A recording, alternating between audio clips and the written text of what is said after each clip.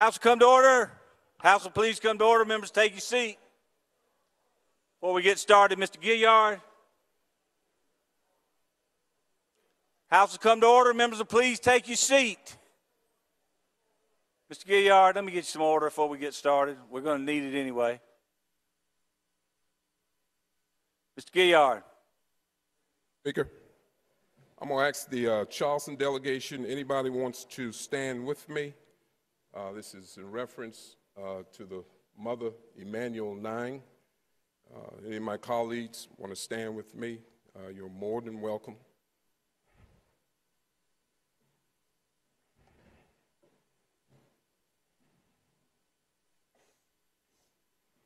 As many of you know, the church itself sits in the district that I proudly represent. So in doing this, we felt, this is how we should start our day at the State House in honoring them. Now, the mother, Emanuel 9, shall ever be in our hearts. They shall dwell forever with God. The Honorable and Reverend Clemente Pinckney, the pastor of Emanuel African Methodist Church, and his members, the other souls, Cynthia Hurd, Tawanza Sanders, Sharonda Singleton, Myra Thompson, Ethel Lance, Susan Jackson, and the Reverend Daniel Simmons Sr., and Reverend DePayne Middleton Doctor.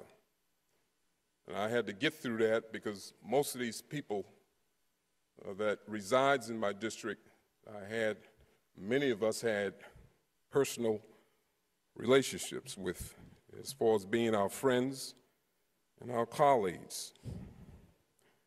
We cannot ever add to what was their sacrifice and example.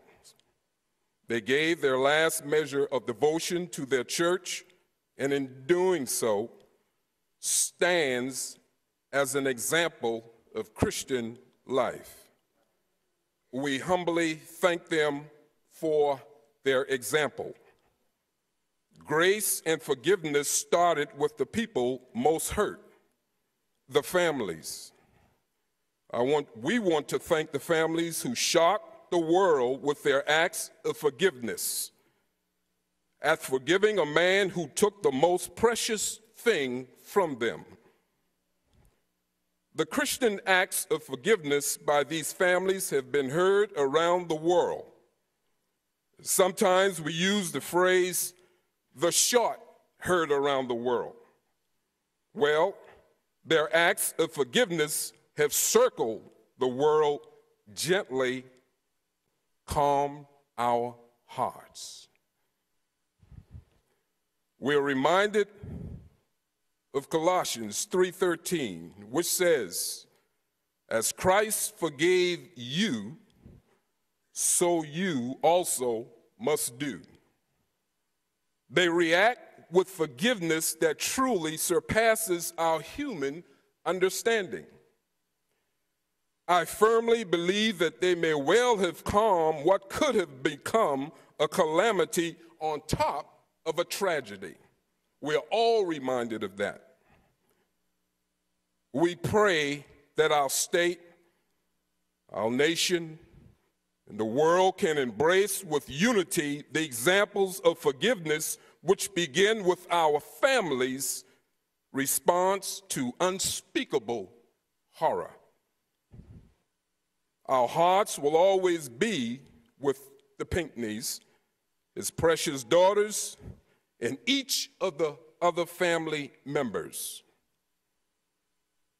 We want to thank the people of Mother Emanuel AME Church, a famous church a church built and sustained by the African American community through the decades, no, the centuries. It was built and burned and then rebuilt, surviving natural and man-made storms. It will survive. We want to thank the leaders of the AME Church who led us through our time of grief and memorialized the Emanuel 9 with a glorious service just over a week ago. And all the many, many people in the church who through unknown acts of kindness, both large and small, made this more bearable. This has been an emotional time for all of us, and very much for the people of my district. I want to thank the people of my district for the love and compassion they have shown the world.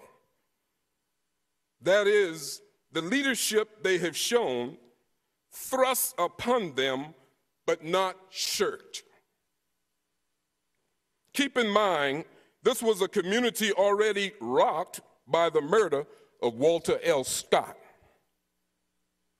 We want to thank the President Barack Obama, who spoke eloquently of our loss.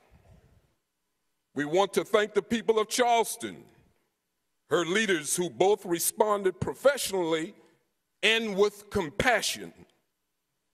Mayor Joseph P. Riley and his staff, Police Chief Mullen and his officers. We want to thank President McConnell at the open doors of the College of Charleston, Governor Haley and our state law enforcement personnel. And we would love to thank the leaders in here who demonstrated love, compassion, and unity to the world. This has brought forth a new understanding and a new way of seeing ways to peace and justice. So, what do we do now? The scales have been shed from all of our eyes.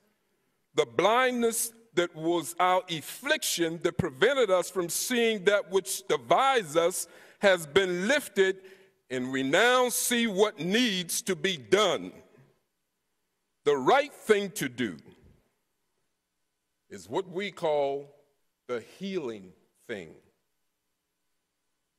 The gentle laying down of the past and a hopeful road to the future. And I would be remiss knowing that all my Charlestonians and all the great organizations that help us calm the world and show the world that in Charleston, South Carolina, and in the state of South Carolina, we are people, all creeds and color, united as one. I want to give thanks to organizations such as the NAACP, the SCLC, Rainbow Push, the National Action Network, the Coalition for Change.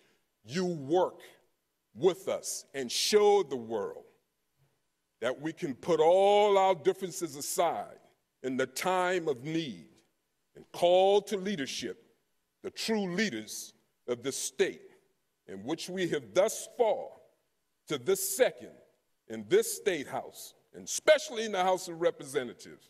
We are showing the world as one we can achieve anything. God bless you all.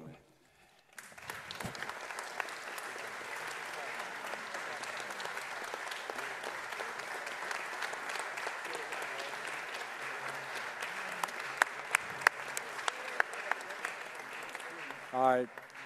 Before we begin this debate, as Mr. Gilliard so eloquently referenced Paul's epistle to the Galatians, You must forgive others as God has forgiven you.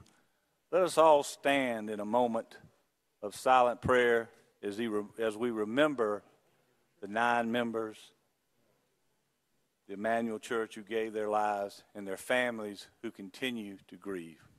Pray with me if you would.